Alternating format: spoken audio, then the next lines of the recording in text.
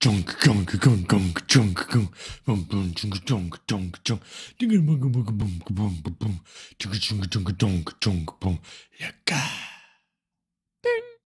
Hey everybody, John Yasa here, back with another exciting episode of Practical MDO. Today this one's kind of more subjective. We're just showing some examples of groupings for different systems engineering problems. The reason why I'm showing you these is to kind of get a feel for examples of real-world systems and how we set them up in OpenMDAO. I would definitely suggest not starting with this lesson if you haven't already seen using groups to organize models or some others that I'll link in the description below. Really, I just want to show you a few different examples that I've worked on that we had to group in certain ways, and I think we grouped them pretty well. These groupings might be because of disciplinary or computational reasons. We'll first start with an extremely simple beam problem. This is just to show, an example of a few components that are coming together within groups and how some information is being passed between them. Then we'll move on to a much more complex open aerostructure problem. This is an aerostructural wing design problem. We have different disciplines and many groups and subgroups interacting together. Next up, we have a fun wind turbine design problem in Wisdom, which is one of the National Renewable Energy Lab's codes that is focused on doing wind turbine design, including many different disciplines. Last up, we'll have an example from PyCycle, which is a turbine engine design tool. Because we're modeling the flow through different elements or components of the engine, there are many different groups and many different variables that are being passed between these groups. This creates a very complex example, which is kind of fun to go through together. Here we have an n-squared diagram of a simple beam problem. This beam problem is one found from the OpenMDAO documentation. This code evaluates the performance of a finite element beam. In this case, it takes in the height, computes the moments of inertia, and then the stiffness matrix, computes the displacement of the beam under a certain loading, and then shows you the compliance, which is kind of the bending of the beam. This is all laid out here in this n-squared diagram. We see here there are 5 components, and in reality, there's just one input and one output for each one of the components. Again, these inputs and outputs can be vectors or arrays, so it's not like a scalar value, but there's still just one type of input and one type of output for each component.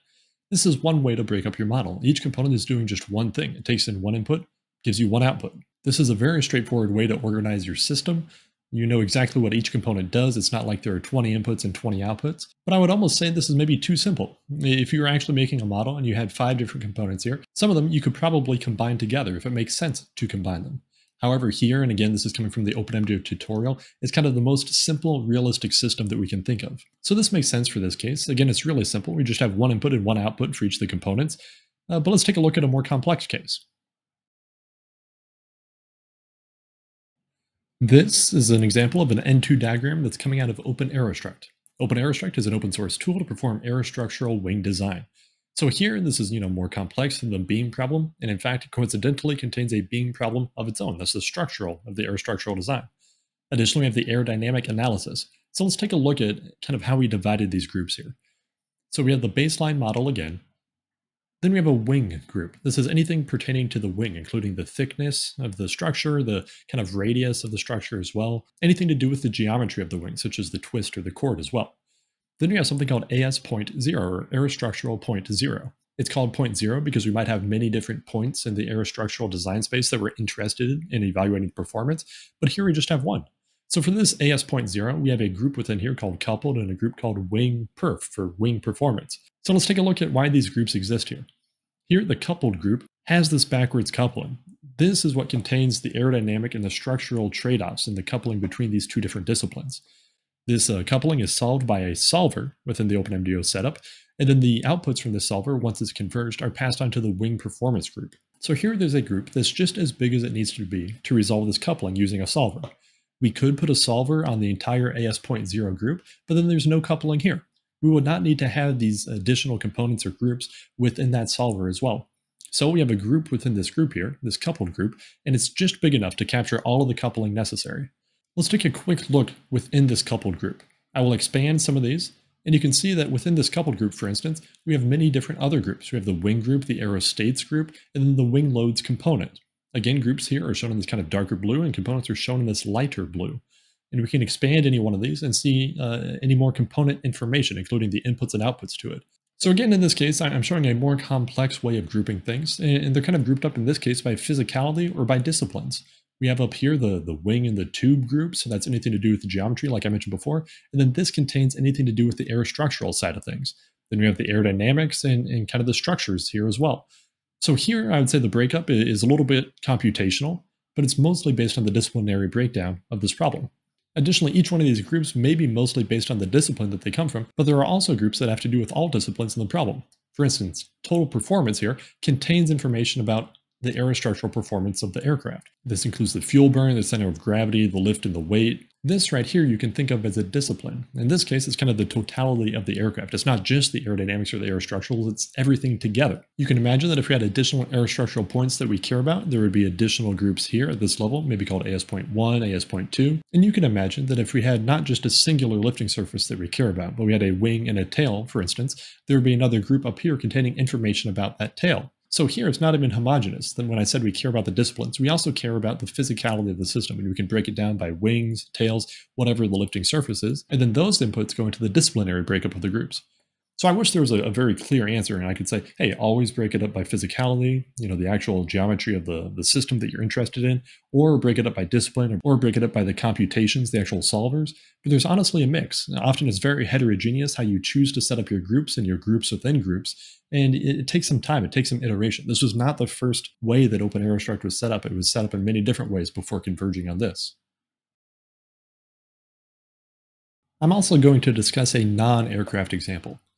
Here is an N2 diagram from Wisdom, which is a wind turbine modeling tool. I really like this as an example for this lecture because it really follows the idea of a physicality behind the group organization.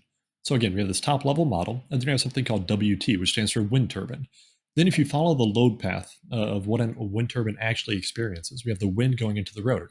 Okay, rotor SE, rotor systems engineering, is the first kind of group here. And then those rotors are spinning, and it goes into the generator, or the drive shaft. Then we have drive SE. The generator is producing loads that act on the tower supporting the wind turbine, and this goes into tower SE. And then we have some turbine constraints as well, based on kind of the buckling for the tower, any sort of blade constraints within rotor SE that get propagated down. And then we have something called TCC, which stands for turbine capital cost. So it's the cost of creating this wind turbine. Again, it's taking in information from the rotor as well as the drivetrain as well as the tower, and it's able to compute kind of a capital cost. So this follows a very clear and intuitive system where we have the loads coming in from the wind to the blade, they go down to the drivetrain, they go to the tower, and then you can calculate the cost here.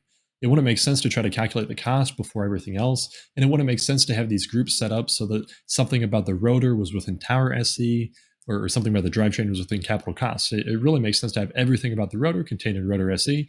Anything that you need gets passed on down to a different group or component. Additionally, if you had multiple wind turbines here, you might have wind turbine 1, wind turbine 2, 3, 4, or however many are in the farm. This idea of kind of stamping out groups here is very important. It's something that I want to rehash again and again, the idea of using reusable groups on purpose so that you can code something once and make sure that it's useful for many different problems. Here, an example might be if you're doing detailed wind turbine design and you're changing the chord and the twist of the blade, for instance, you just need one wind turbine. But if you're doing a farm design, you might need 10 wind turbines. And then you could easily stamp out one wind turbine group for each one of the wind turbines you're trying to represent. The idea of making reusable groups is very important, especially if you're working on a team. Then you could have this wind turbine model, pass it off to somebody else, and it's very easy for them to pick it up and say, okay, these are the inputs that you need, these are the outputs. I know how this can hook up within my system. And again, I'm showing you the N2 here, and I'm not really zooming in with too much, but you can click and expand any one of these things to better understand what the inputs and outputs are. I highly recommend if you get a model to really look at this in detail and understand what these inputs and outputs mean for how to integrate this model within everything else. Even within each one of these groups, we have many subgroups that make sense. For example, within the tower module here, we have a kind of series based on the physicality, again, following intuition of what the tower is experiencing. And it's just within one of the actual components within here. And it's just within one of the actual groups within the entire wind turbine. This actually goes in order of transforming wind into power by showing the physicality of the system as represented by open MDAO groups. We're going to end with a doozy here. I have up an n² of a PyCycle model. PyCycle is an engine modeling tool that helps us evaluate aircraft propulsion system performance. Its creation and use is an amazing stress test for OpenMDAO because it has so many interconnected and complicated groups. Let's talk about some of them here. If you're not familiar with engine vocabulary, do not worry, it's not necessarily important for this lecture, but just know that there are many different groups here that represent physical systems within an engine. There are so many different groups here. Each one of these is a group. Let's click on the burner, for instance. and see that within here, we have the inflow, we have the mix of the fuel, we have some sort of pressure loss, we have the flow, and then the outflow as well. So again, each one of these groups represents a physical system. And then within there, we have again kind of the physicality of the air or the pressure within there. This is a very complex set of systems. Again, we have this group design, and within there a burner, within there a mixed fuel, for instance, and then a component there. It's very easy to see that there's a lot going on here. Here, for instance, I can expand out one of the high pressure turbines. We see here a component map, which shows kind of the efficiency in mapping this within the engine. So again, we have the design group, the high pressure turbine group, a map group, and then a read map component within there. If this component just lived at the top level, it would be so hard to understand what's going on here between the variables, how to pass them, what this looks like. Again, PyCycle is an amazing demonstration of many different nested groups. Let's take a look at the top level again and just take a look at what's going on here. So we have design, and then we have some off design conditions as well. These look a lot like the design condition, but in terms of engine design, they're actually a little bit different. That being said, we have essentially the same setup for the engine here.